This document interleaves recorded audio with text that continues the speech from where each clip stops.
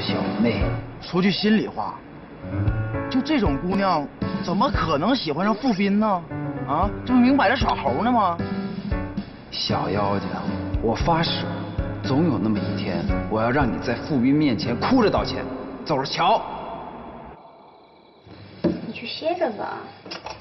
我干嘛？老公啊，我想跟你商量个事儿。说。我想出去找份工作。好好的，怎么突然想这个？我昨天跟他们逛街去了，他们跟我说现在的家政阿姨呀，都特别的难找，所以收入特别高。我想我平时要是找1、2个这样的活儿，那咱们家乐凯的补习费不就有了吗？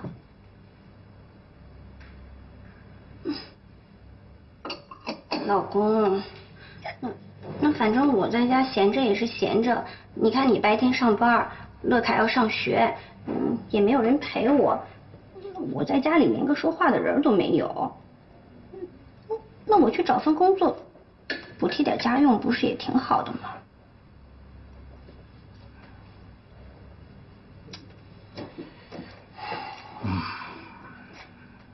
其实做家政也是一种锻炼。啊？这和每天在健身房健身是一样的。哦。换个角度看，劳动健身两不误，还可以获得相应的报酬，这是一件很有意义的事。老公，那你就是同意了呗？可以这么说。老公，你真好。所以说呢，你要带着一种强身健体的心态，顺便帮助别人走出困境的使命感去工作。只是我有点担心呀。咱们家的家政还有人做吗？老公，你放心，我保证什么都不耽误。谢谢你，老公。老公，你说你怎么就这么厉害呢？同样的话，同样的事儿，从你的嘴里说出来呀，就是那么的好听，连我去做个家政阿姨都变得那么神圣。老公，我爱你。是高尚啊。哦，对，高尚高尚。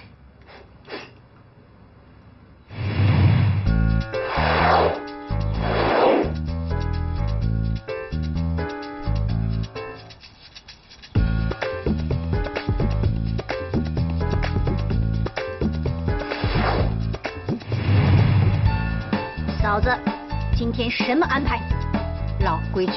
那新来的那家来了以后，总有事情做。开始，好。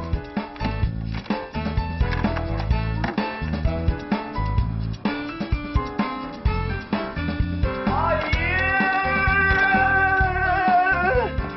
我干什么活？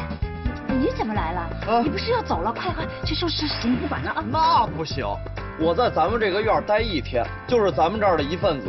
有句话说得好，劳动最光荣。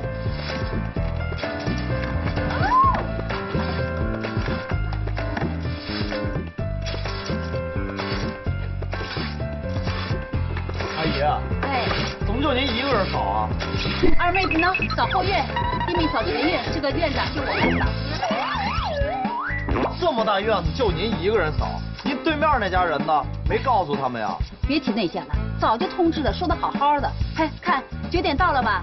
根本就不自觉，现在年轻人真是太过分了。他们住在这儿，他们也有责任扫这个地啊。不行，太没公德心了，我得叫你。哎，我去，真是的，哎。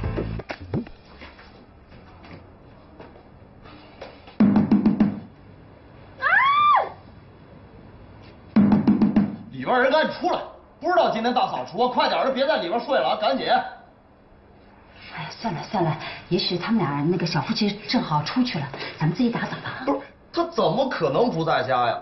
他们绝对在里边呢，就是想偷懒不想干活。快点出来行吗？咱集体大扫除还有没有点公德心了？有没有什么集体意识了？赶紧的！算了，反正租给他们的时候在合同上也没有说好，一定要大扫除，这是自觉，他们不愿意就算了，咱们自己做。这不行，这一定得这样，不能让您一个人干呀！快点啊，你再不出来，我真撞门了！我数啊！大扫除，5、4、3，我不能这么装，这门是我们家的啊，君子动口不动手。别装着明白装糊涂啊！我就在门口，我就一直喊，你不出来是吧？起床啦，快点干活，出来扫地，抓紧的。挺好的，挺好的啊！没有他们，你看我们自己不是干的也好吗？来吧啊！阿姨，话不能这么说呀，他们怎么好意思赖在里边不出来？都是这个院的人，凭什么呀？哎呀，那个大扫除本身就是自觉的事儿，又没写在合同里，他们不愿意，我能怎么办？难道我还强迫他们？没事，我们自己干。那这样吧，阿姨，我多干点，他们呢我也全包了。我年轻人体力好。哎呀，多好的孩子啊！哎呀，你看看这些人，怎么跟这种孩子相比啊？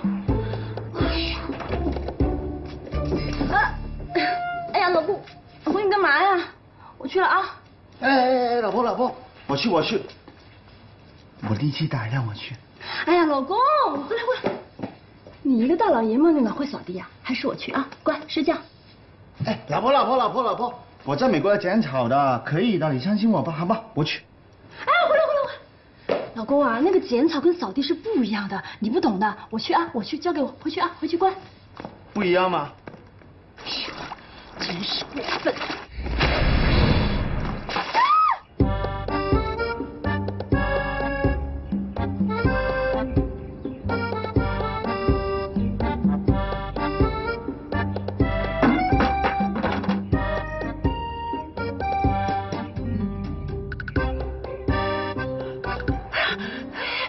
小南，不好意思，我阿姨真的不是有意的，我是觉得这里比较脏，所以就想泼一盆水，等我好好扫一扫啊。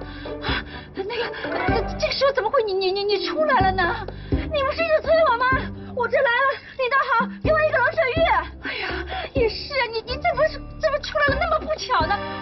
不，我又说错话了，我是说你怎么会正好这个时候下来我泼水的时候呢？对不起啊。真的不好意思啊！哎呦，阿姨，你也太冲动了，有什么话好好说呀！哎呦，你在说什么呀？你也是，刚才阿姨我们叫你的时候您不下来，现在你下来，阿姨生气了吧？哎，不过阿姨也是太生气了，你也别往心里去。刚才砸我家门的人是你吧？老婆。你怎么了？赶快回去洗澡，不然感冒了。我已经帮人洗澡了。小南，我。哎呀，我这就下来帮你忙啊。不，你快去看看你老婆吧，别感冒了哈。没事。不好意思啊。哎呦，怎么回事？我怎么可以这样呢？这简直是个罪人了吗？哎呦，阿姨，你也是太狠了，有图有真相啊，泼冷水。你瞎说什么呀你？哎，呸！哎呦，还有这样放冷枪的人。也许啊，我也被泼过冷水，害得我年年考不上。我到底上辈子欠他们什么债了？他们一家要这么对我？会不会是误会啊？没有人会故意为难你吧？谁知道是不是误会啊？他们家人跟我就是八字不合。八字你都相信，会不会太迷信啊？那请问凯文教授，那你跟我解释一下，为什么搬到这儿来什么事情都不顺？哎呀，烦死了！什么都跟我作对，我过我自己的，关他什么事嘛？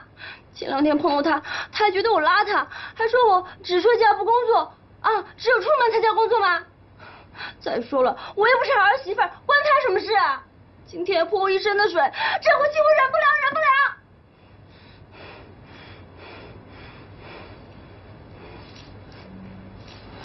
老婆，那我问你，你觉得这个事情上面自己有没有做错？你最近写剧本总是不顺利，总是心烦意乱，一点点的小事情就可以点着你。其实最近我对着你也是小心翼翼的，但是别人不是啊，别人不会问你什么情况，每一个人的脾气都不同，对吗？你又在这里纠结不沟通，所以就吵架了。所以我觉得这个是误会，没有人是故意会为难别人的。我也不知道怎么了，反正最近工作不顺，我就觉得什么事情都不顺。那老公，你觉得是我的错吗？你没有错，是我无能，是我的错，最错都是我。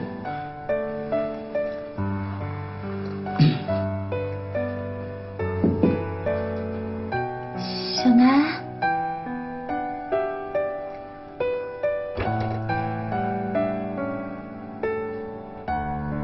凯文，小南，凯文啊，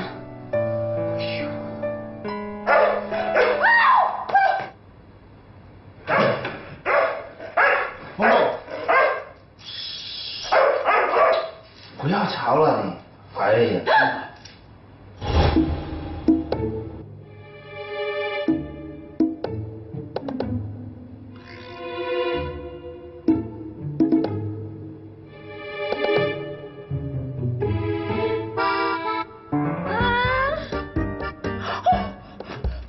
不好意思啊。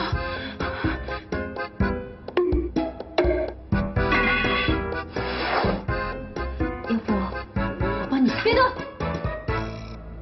你不用管了。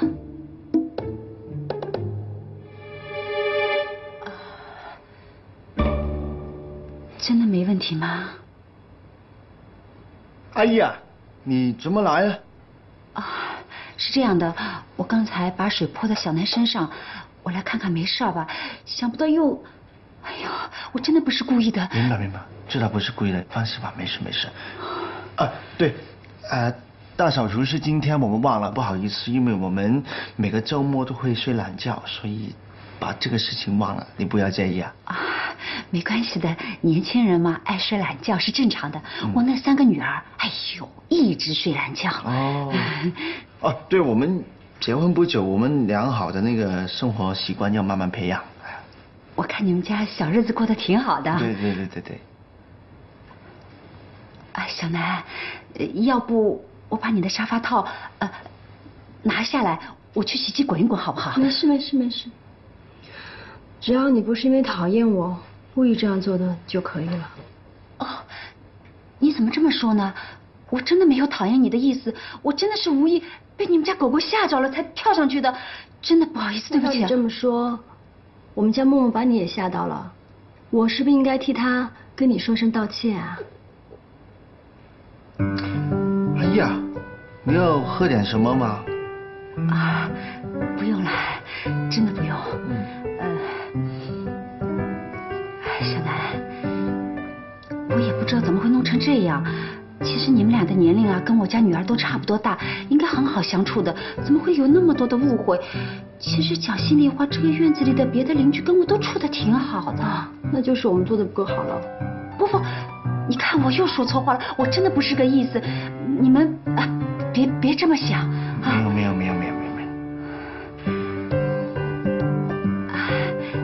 小南，那个凯文啊，我吧心里特别歉意。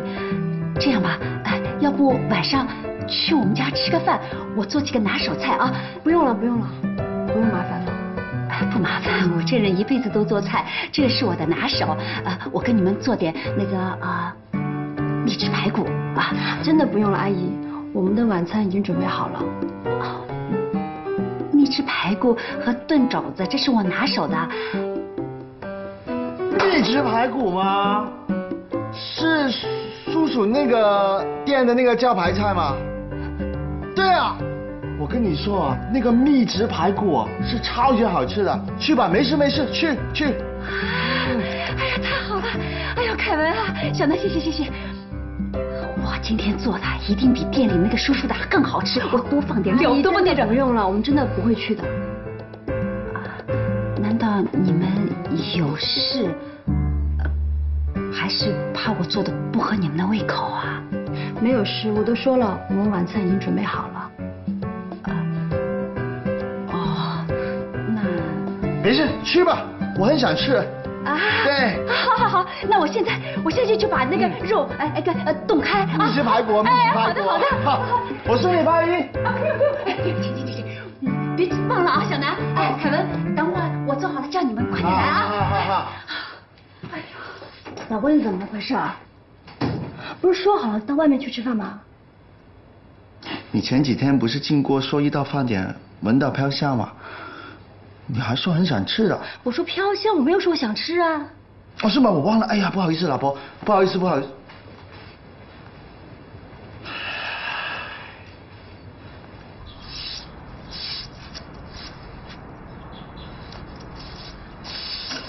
二位，我是来参加集体劳动的，我有什么可以帮忙？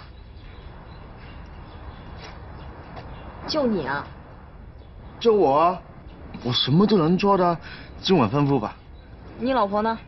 哦，她发生了一点小意外，在休息了。我是2024的代表。你老婆能找到你这样的男人，真是祖上烧高香了。笑什么香？我在夸你呢。夸我？啊！谢谢。哎呦，我扫地吧。好。那一块垃圾多。啊？什么垃圾布啊？那一块垃圾多，扫掉。哎，对了，你爸蛮在乎这个树的。是很在乎这棵树，经常给它施肥浇水呢。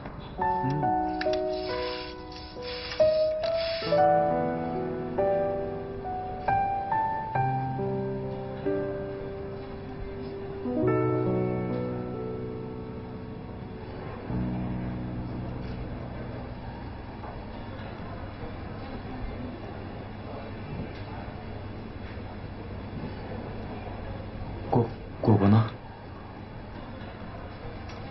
在学校呢。你也会担心孩子啊？我觉得果果还是你带在身边吧。什么意思啊？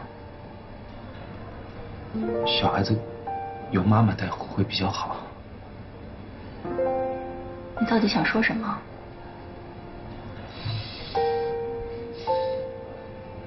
我今天是狠下心来见你的，素梅。长痛不如短痛，我们还是干净利索的结束吧。结束？你的意思是离婚？怎么我还没说离呢？你先说了。素梅，我不是没有给过你机会，可是你看看，搞出那么多事儿，我夹在中间真的很难做。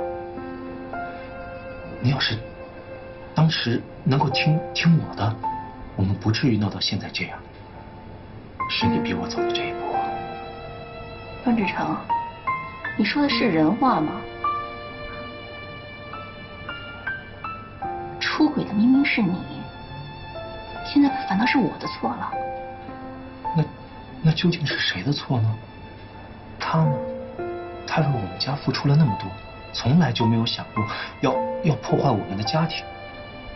你倒好，弄得满城皆知了。二妹、小妹知道也就算了，还弄到派出所去了。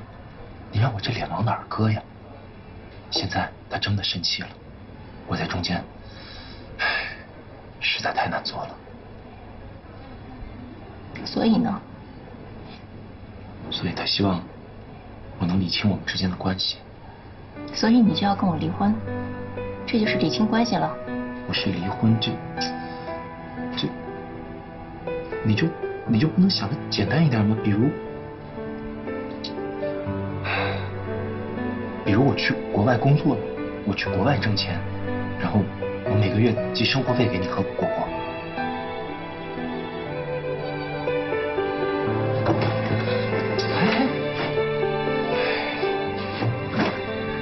苏梅，你冷静点，听我说。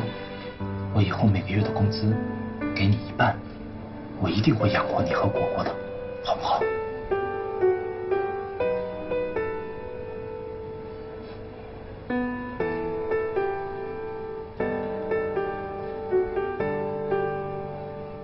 好不好嘛？这么说，我还得谢谢你了。你好伟大呀，段志成，你为了我和果果不惜都把自己给卖了。怎么能是卖呢？这是对我们3个人最好的选择了。我也是为了我们大家的幸福。幸福？你要跟我离婚，还说是为了我的幸福？段志成，你脑子没问题吧？你还清醒吗？你有没有为果果考虑过？就是因为我是果果的爸爸，我才必须得这么做。你以为我心里不难过不纠结吗？但是只有这样，我们才可以开始新的生活。我们开始了新的生活，我们才有将来能够送果果去国外念书。如果我跟你勉强在一起，这一切就什么都没有了呀。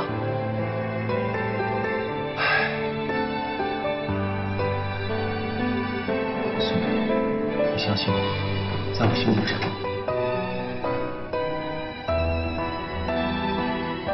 对你这种人，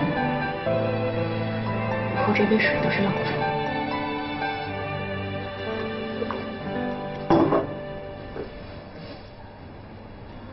离婚？真的？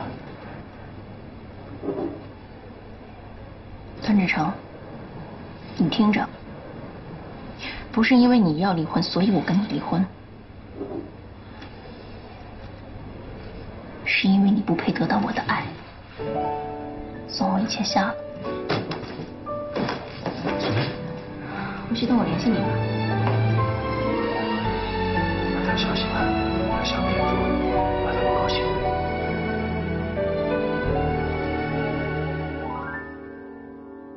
地平线很远，漆黑的冰冷夜晚，已漂泊很久的船，曾经被左右无能为力的风帆，迷失了周而复返，直到你从茫茫大海发现我，用尽全力去引我，原来不熄灭的那盏灯塔，是为我在亮着。无论多少风雨忽明忽暗的，总会有你找到我的。当眼里别离都重聚了，就像请问是网店店主苏梅吗？不是，你的店铺迟迟不给买家发货，还态度恶劣，已经被举报了，麻烦你尽快处理一下。如果处理不好的话，会付对方10倍的违约金。世界会把最爱的人还给我。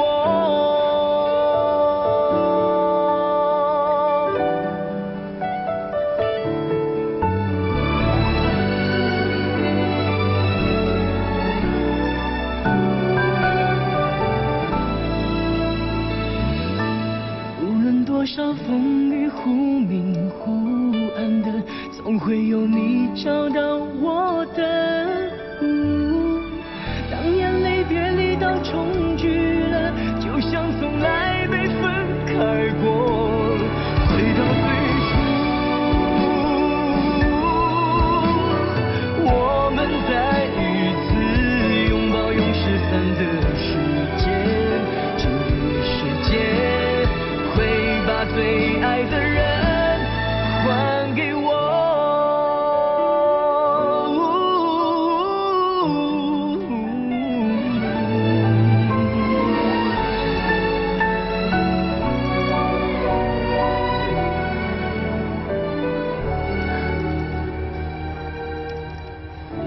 就这条件还不跟家待着，出来征婚，还敢给我发邮件？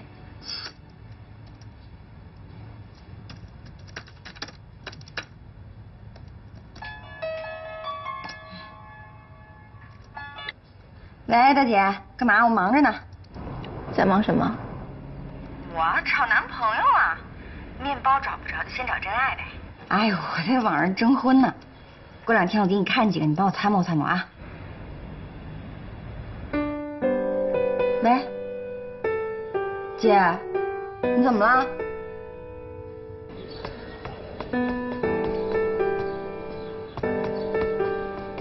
二妹，苏二妹，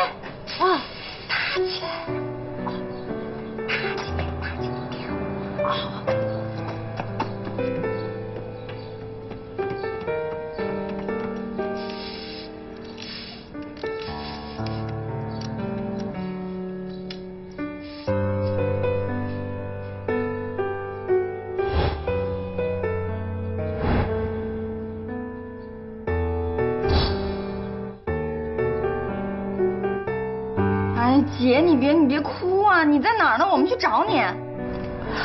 不用。那你跟我说，是不是那个混蛋又跟你说什么了？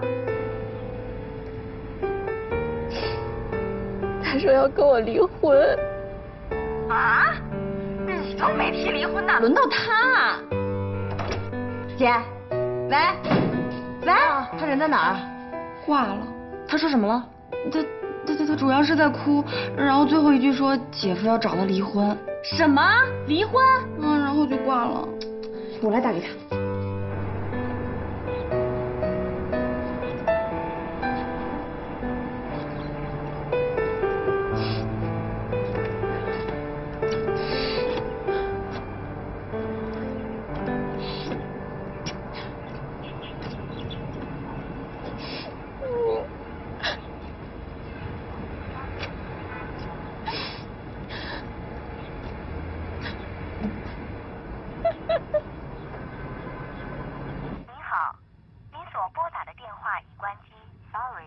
关机了。啊，那怎么办呢？又不知道他在哪儿，他不会又想不开吧？这个段志成，我绝对饶不了他。哎，你干嘛去呀？我去找那个混蛋。哎呀，你怎么比我还冲动啊？咱俩还没搞清楚怎么回事呢。这不是明摆着吗？那个混蛋因为那个老板娘要跟大姐离婚，离就离呗，你不是最支持大姐离婚吗？那个混蛋不离的话，留着他干嘛？那也轮不到他提呀，我就是要去问问他，他的良心是不是被狗吃了？哎呀，已经被狗吃了，你现在说这些没用，你千万别揍他一顿啊，否则大好形势就全毁了。大好形势？段志成既然主动提离婚，那咱姐就可以提条件。这种男人，就算回头，你觉得咱姐还会要他吗？所以现在最关键的问题不是这个婚离不离，而是怎么离。苏小妹，你脑子里在想些什么呢？做人要现实，我也是在为大姐考虑，为果果考虑。这个婚可以离，但是条件必须说清楚，不扒他一层皮是绝对不会放过他。先找到大姐再说吧，怕她想不开。走。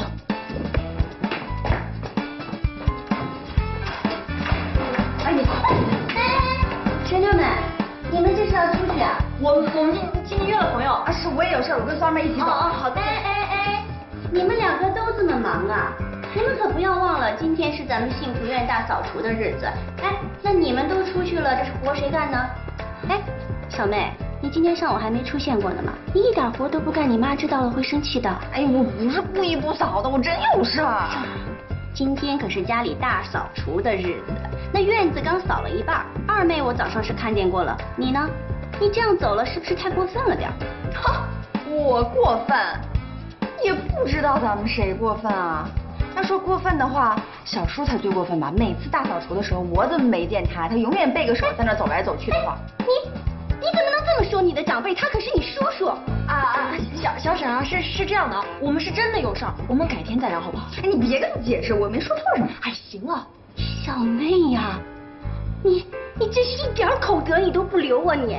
我不留口德，我们俩谁先没口德的呀？好，今天咱们把话说到这个份儿上，那我就好好说道，我今天就替你爸妈好好教训你。我倒是听听看，我这个从农村上来的小婶婶要怎么教训你说谁是农村来的啊？你说我不尊重小叔，他有什么值得尊重的呀？别没事就拿长辈来压人。小叔做生意做一次赔一次，全家人又不是不知道，每次都是谁帮你们还的钱啊？是奶奶留给你们的房子，你们抵给我们家了，可是我们家差房子吗？还不是为了帮你们？行了，你们把全家人都搞过来是不是？素儿妹，你别管我，你让我把话说完。这些话我憋在肚子里憋了很久了，凭什么他能说我不能说啊？别以为小叔在外面做那些破事我不知道。他做生意欠了一屁股债的时候，我妈费尽心思帮你们家擦屁股，我们家欠你们家的呀。我和苏二妹上大学的时候，小叔网吧倒闭了，债主天天来家里来闹，我们俩学费都快凑不齐了。你以为我不知道啊？到底是谁过分呢？二妹，我们走。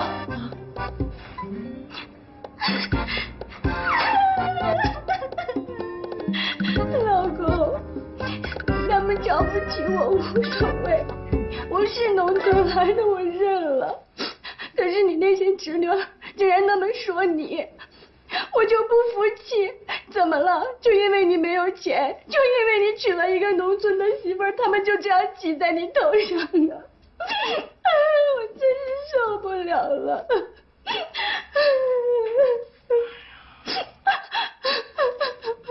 你也觉得我们没钱，日子过得不如人家？有钱有有钱的过法，没钱有没钱的活法。我现在有房子可以住，饿了可以吃几个水果，晚上还能搂着漂亮的老婆，看着电视哼着歌，我觉得很知足啊。再说了，幸福是不能靠钱来衡量的。你看咱们一家三口在一起，多开心啊！别人有钱还买不来呢，羡慕死他们。老公，你说的真好，我对不起你，老公。都是大姑娘了，还哭？不哭了。这都是能源啊，少用点。去洗碗脸。啊，对了，忘说正事了。刚才大嫂说要做红烧大排吗？没听说呀。谢谢大家今天邀请我们来这里吃饭。这一杯酒啊，不是这杯可乐，是我敬大家的。客气啊，凯文先生，不用客气啊。我不知道你们这个米国的规矩啊，我是除了亏不吃，剩下啥都吃。你这没什么忌口吧？我是个吃货，什么都吃。啊，行，来多吃点啊，多吃点。大学的老师啊，哪所大学啊？交通大学的政治学院。哎呦，那可是名牌大学的教授啊，真好。看来我还没当教授，我之前一直是一个讲师，刚刚才当副教授。真有出息。那你父母一定感到很欣慰吧？看你们小两口那么恩爱，怎么要个孩子呀？我们在结婚之前就商量好了，我们不要孩子。不生孩子？啊，就这个问题上，其实我们的想法很 open 的，就是很开放。因为我们觉得我们两个人相处幸福就好了，所以就不用有一个孩子吧。还有他经常要工作，我有工作就非常忙，所以带个孩子责任很大，所以我们就不打算要了。话不是那么说的，这个孩子呀，是家庭香火的延续，要不然咱们的世世代代怎么传下来？孩子还是应该生的，对不对啊，文博？对，妈。我觉得吧，不生也没什么不好。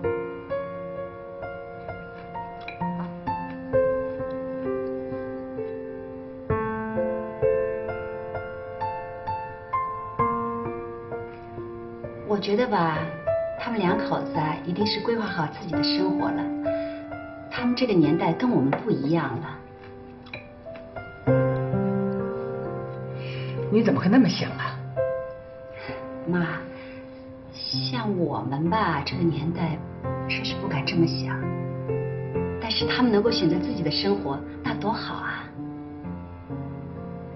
现在的年轻人啊，这思想观念都会变的。等到老了，你们就知道苦了。不过你们也得为你们父母想想，这老人都急着是要抱孙子的。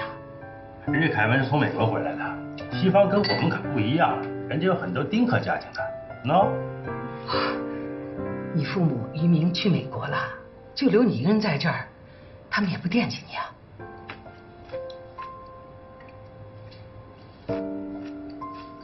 奶奶问你爹地妈咪想你不？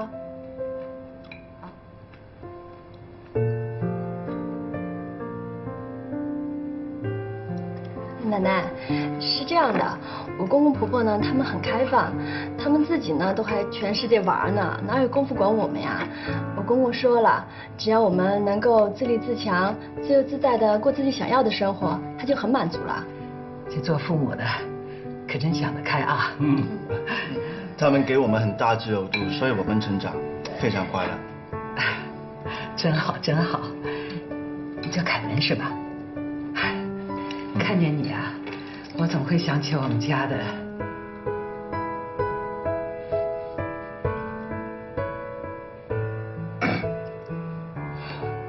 妈，我们面店隔壁啊装修了，说是要开一家西餐面包店。那到底是卖面包还是做西餐啊？我也不大清楚，好像还是一家国际连锁店。真的？太好了！哎呀，每天都吃面，我吃腻死了。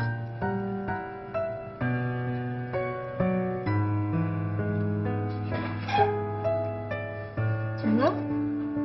我们不是正愁没有早午餐吃吗？这下可好了，周末可以去了。什么是早午餐呢？哎呀，外国人的说法，那就是早餐和午餐合在一起吃。比起这些啊，我还真不习惯呢。我呀，就喜欢吃我们家的面。那这么一家店开在大哥的面店旁边，那会不会影响我们生意啊？不会，叔叔做的面这么好吃，比那个西餐好多了。你是在美国吃多了，所以不稀罕的。你看你老婆就喜欢吃吧。大哥，这事儿还是需要调查调查，早点做打算。你话别这么多，赶紧吃饭。我一直在吃啊，你吃啊，我大哥。多吃点。凯文，今天我做了那么多菜，不知道合不合你胃口啊？跟叔叔相比怎么样啊？不分上下，那个伯仲之间。伯仲之间。哎呦，我本是还担心啊，你从美国回来不习惯吃这些呢，想不到你跟我们家的口味是一模一样。来，多吃点。多吃点，多吃点啊！比起西餐啊，我更喜欢中国菜。叔叔做的面一流。喜欢吃就好啊。你上次吃的那只是刀削面，我这儿还有这个拉面、擀面，还有热干面，还有臊子面。我让我们家文涛啊，给我上赶集网了，在那上面注明了，我就干家里附近的。需要帮忙的吗？啊，小南，不用不用，你是客人，快去坐吧，我们自己来啊。啊，去吧去吧，那辛苦了。去。哦，有工作你还不做，还这么早，能行吗？哎呀，那钟点工嘛，赶集网上很好找的。再说了，我也得照顾照顾凯凯，我老公是不是？那倒也是。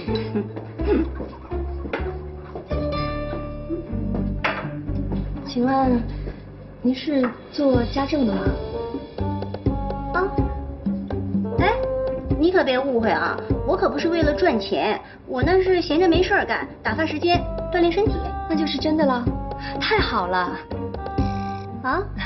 是这样的，我正好啊也想找家政，不知道您有没有兴趣啊？啊，原来你是要找家政啊？那你家一周做几次？天天做啊。天天做？当然啦。那工钱？我以前的阿姨是1个小时25块，1天3个小时，1个月我给她2200左右。哎，你觉得可以吗？好，成交，成交。那太好了，那您先忙，待会儿我带你上我家看看去。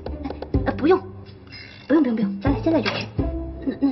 嫂子，去吧去吧，跟我来。哎，走。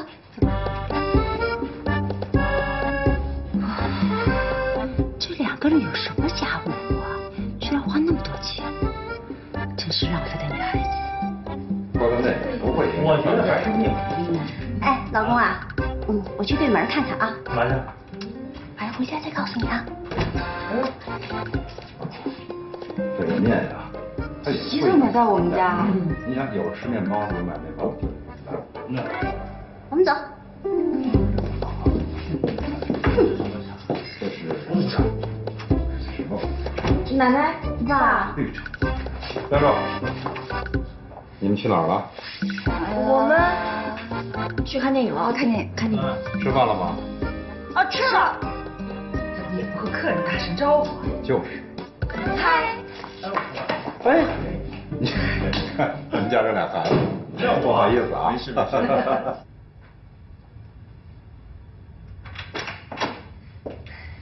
阿姨，您请进。哎呀，没事，随便进来吧。家里也挺乱的。哎呀，你家装修的也太好看了。自己住嘛，就想弄得舒服点儿。哎呀，哎呀，不好意思，我不好意思啊，不好意思。哎呀，这家里太长时间没有人打扫了，一直没有时间请阿姨。不好意思，把你吓着了。没事儿，没事儿啊。没事儿没事儿，你这不乱，你请我干嘛呀？对吧？啊，那个，你以后就叫我陈慧英吧啊。那个别叫我阿姨，我还挺年轻的呢。啊，是，你叫我小楠就行了。哎，你是知道的。那我平时在别人家里做的时候，我从来不直呼别人的名字。不过既然你说了啊，那我就叫了。哦，那这么说您以前做过家政啊？我当然做过了，而且我做的可好呢，他们都夸我手艺好，素质高啊，那太好了。哎呀，对了，您不怕狗吧？啊，不怕，那个，那不就是大黄狗吗？我们村里有的是，满街跑。阿姨，陈姐。它叫默默，是金毛巡回犬，产自英格兰，品种非常的好，不会随便咬人的。啊，反正都是大黄狗，没事儿。默默是不是？默默啊，挺好玩的。陈姐啊，你以后下午来就可以了。上午？我上午有时间。哦，不用，上午要睡觉，下午来就可以了。啊，好。其实呢，我也没有什么别的要求，就是把这个房子打扫干净，然后呢，厨房的碗要洗干净。还有就是书房的书桌上，不管乱成什么样子，你都不要碰它。对了，您识字吗？其实我没有别的意思啊，主要是我以前那个阿姨吧。她不识几个字儿，你也知道，那个洗衣机呢，它是自动的，它那个衣服要根据不同的材质要分类来洗，所以我就随口问问。我知道，那是她素质不高，我可是读过书的。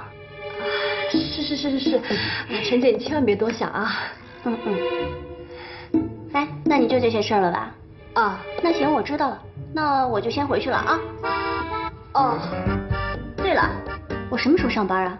明天下午就可以了。下午。行，那我走了啊。好嘞。我回去安排一下我的时间。哎，好嘞，慢走。你知道，我很忙的。走了啊。是的，陈姐慢走啊。哎，不用送了啊。好。哎，是明天下午吧？是明天下午，不会再更改了。知道了啊，再见啊。好嘞，送我了啊。好。我这是在干嘛呀？好像我求着他似的。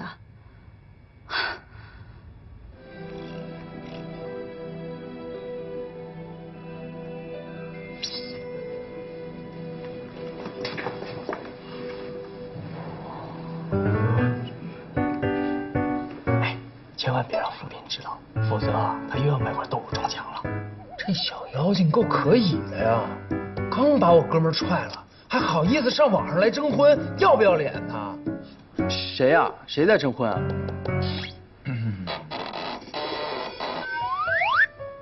啊？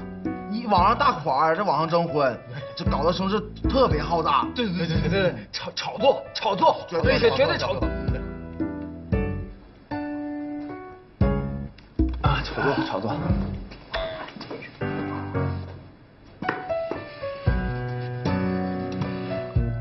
果，哼。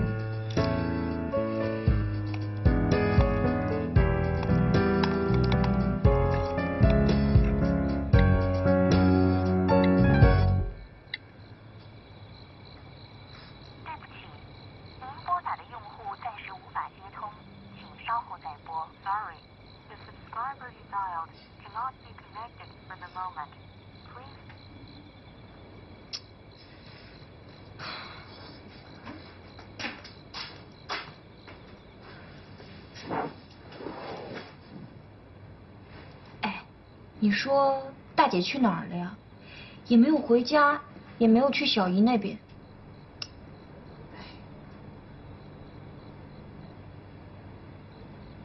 喂，我在和你说话呢。喂，啊？哎呀，能找的都找了，大姐明摆着不想让我们知道在哪，我又不是三头六臂，我能有什么办法吗？你怎么一点都不担心啊？是担心也没用。我们要不要去趟大姐家里？说不定她已经回家了。苏二妹，你饶了我吧，我腿都要跑断了。哎，而且城市这么大，就咱这2双腿，你想全跑一遍啊？等她消息吧。你说大姐会不会去找段志成了？不行，我得去找她问问。哎，别，咱还是问清楚大姐再说。而且我可不想见那个混蛋。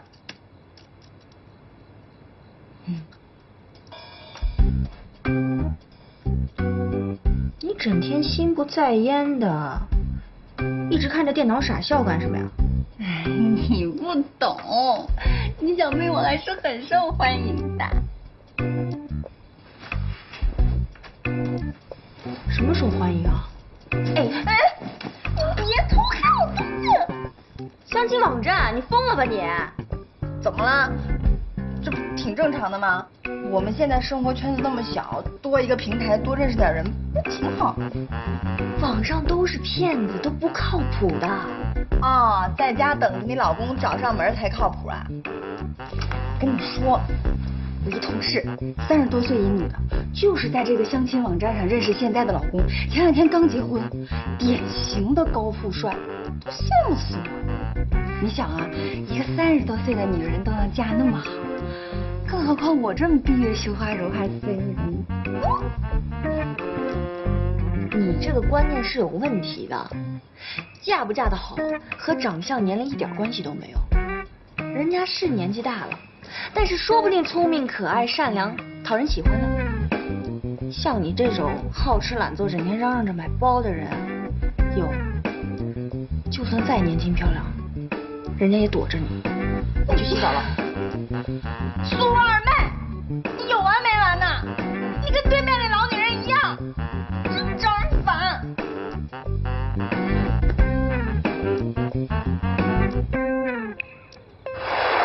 今天在对面吃饭，有一种奇怪的感觉。你也觉得奇怪啊？我早就跟你说，那一家子人都不正常。我不是这个意思。我是跟他们坐下来吃饭时候有一个亲切的感觉。亲切？老公，你是不是想你爹地妈咪想出毛病来啦？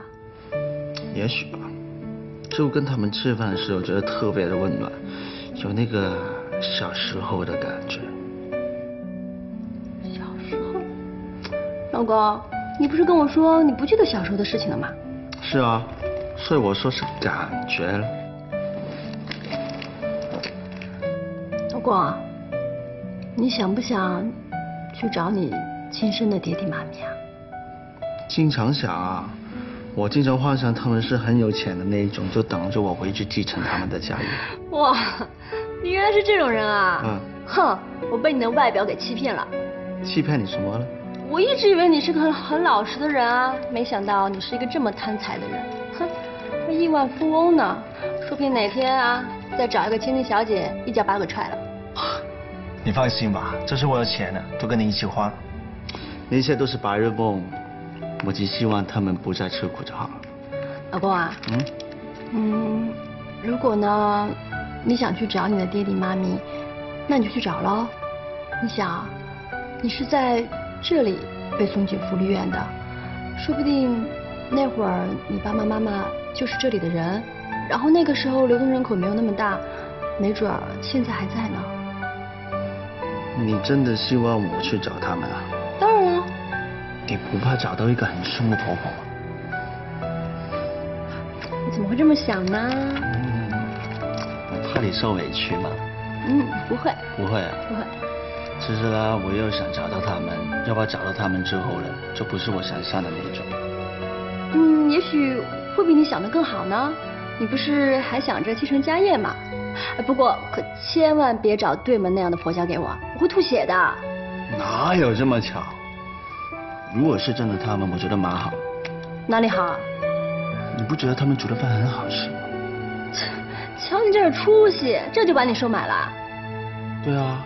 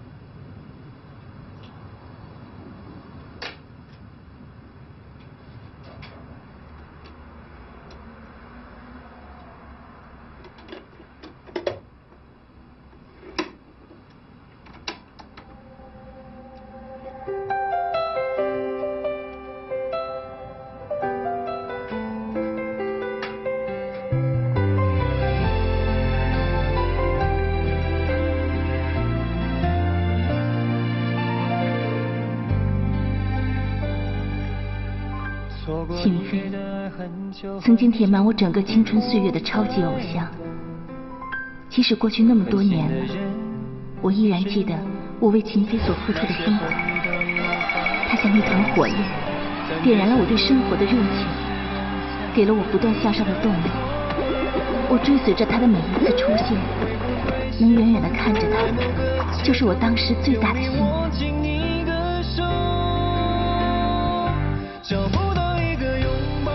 还记得段志成为了追到我，想尽办法拿到了秦飞的签名，给我惊喜，哄我开心。可是时间都去哪儿了？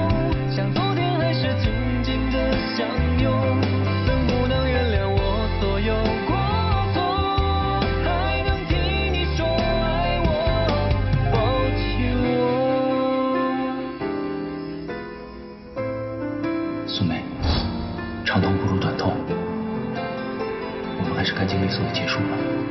这是对我们3个人最好的选择了，我也是为了我们大家的幸福。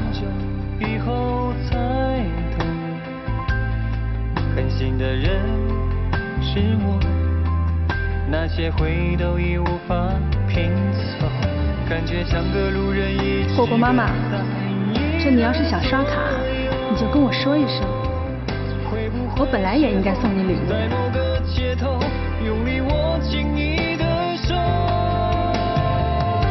找不到一个拥抱的理由，让你的伤痛融化在怀中，能不能把我全部都给你？这算不算？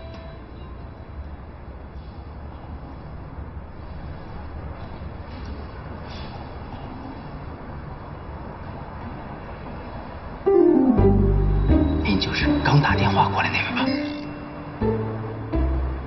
没打电话也没关系，相逢即是偶遇。里边请。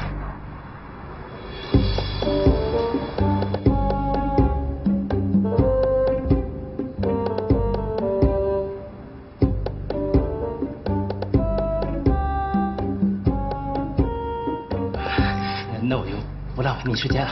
您是想看什么样的房子呢？是买还是租啊？我想找一个私密性很好的房子。您说的私密性很好是什么意思啊？就是保护我的隐私不被轻易泄露的那种。啊，我懂了。现在的高大公寓物业管理都是很好的，完全可以保障住户的个人隐私。还有，我希望每天早晨的阳光可以直射到房间的每一个角。我要淋浴在阳光里。淋浴？啊不，我懂了，主卧是朝东或是东南。还有，我希望房间的气息可以贯通始至，南北通透。还有最重要的一点，我希望这套房子可以有一个很私密的花园，还要带院子。入室花园可以吧 ？Of course。哦，好。哎，那您打算租什么价位的房子呢？价位2万1个月。2000。你看这房子啊，坐西朝东。如果你起得早，阳光能照进屋里的每一个角落。哎，别说关着窗户，就算开着窗户，啊不对，别说开着窗户，就算关着窗户，这屋里的气息也会融会贯通啊！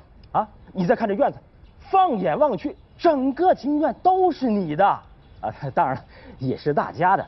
哎，如果你想在这屋子周围养一些花花草草，我相信邻居们一定会喜闻乐见的，美化公共区域嘛。当然，最重要的是个人隐私啊！哎，这么跟你说吧，上个租客在这住了4年，我愣没见过他。